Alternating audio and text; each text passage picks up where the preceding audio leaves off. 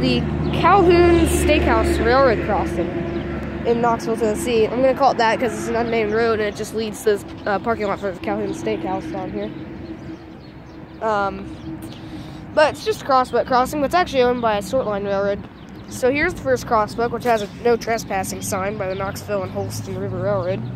Here's the emergency information for the Knoxville and Holston River Railroad. Crossings, as you can see, is 730-515C. And there's the crossbuck, which is bent up and rusted. And the reflection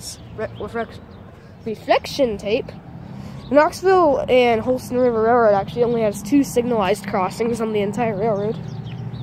That is track view to the west, and you can see some of the tracks overgrown. And that's track view east.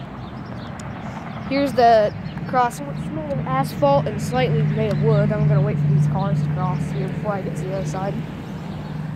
Or this car, I should say. You gonna go? Okay. Speaking of the Holston River, it's right there. Here's this bridge here. There's all sorts of neat bridges here in Knoxville. And here's the other crossbuck. So here's the post, here's some more emergency information, and there's the other crossing, which is in better shape. It's rusted, but it's not bent.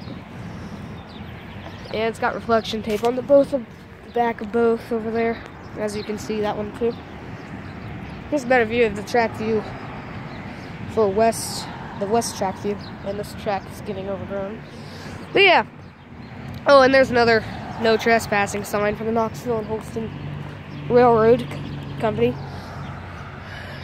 And so yeah, here you have the Calhoun's Steakhouse Railroad Crossing in Knoxville, Tennessee. Thanks for watching. Please like, comment, subscribe, and goodbye.